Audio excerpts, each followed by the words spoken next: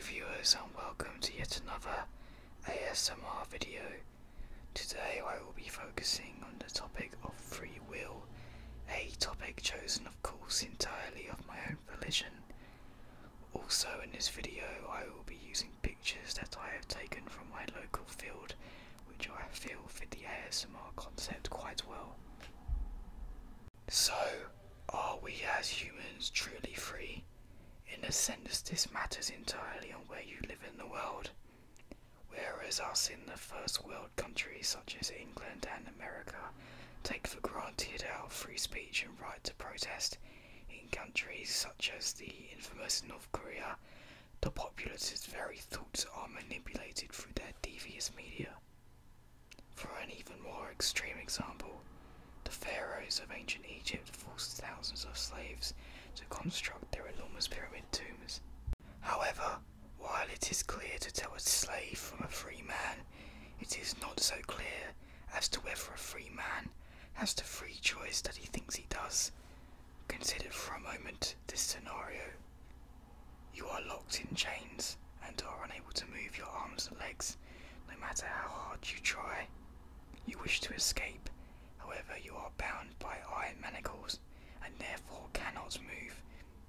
One way of looking at this is that you have lost your free will, as you are incapable of breaking free. No matter how hard you will it, you simply cannot escape. Alternatively, has your free will simply been altered?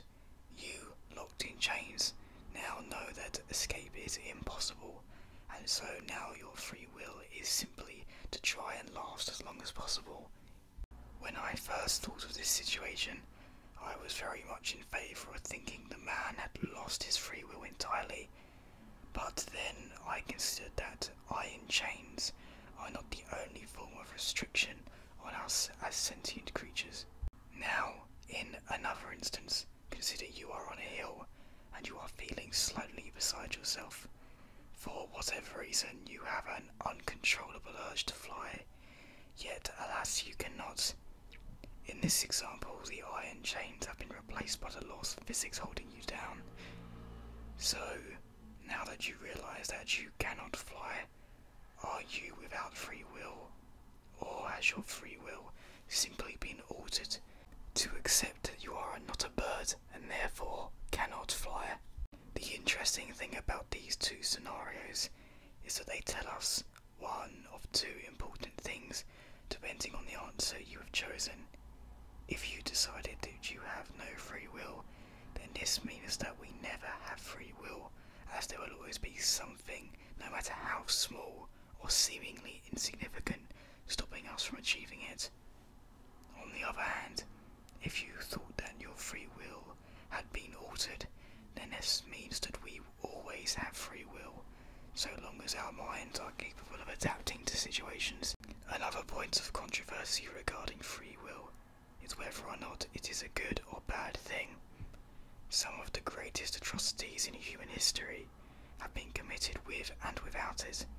For example, Nazi guards have claimed to have only been following orders, yet that does not make what they have done any less monstrous. Conversely, serial killers have often acted out of their own deranged sense of righteousness, yet had these individuals been subjugated, then perhaps the horrors they caused would not have occurred. It is the general opinion that freedom is always the best option. However, too much of it and a society will fall into anarchy.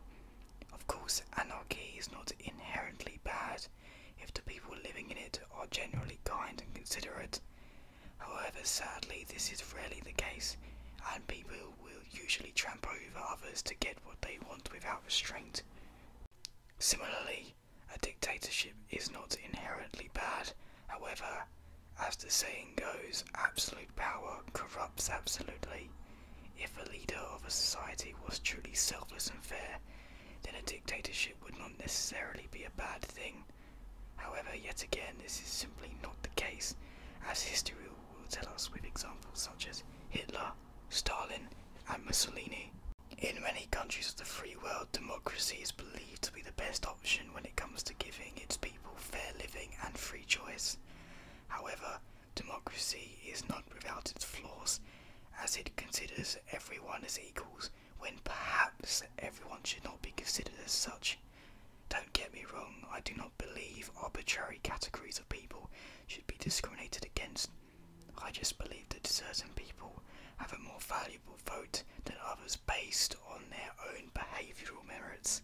For example, in Britain everyone over the age of 18 is allowed to vote. However, sadly, not everyone over the age of 18 will vote sensibly.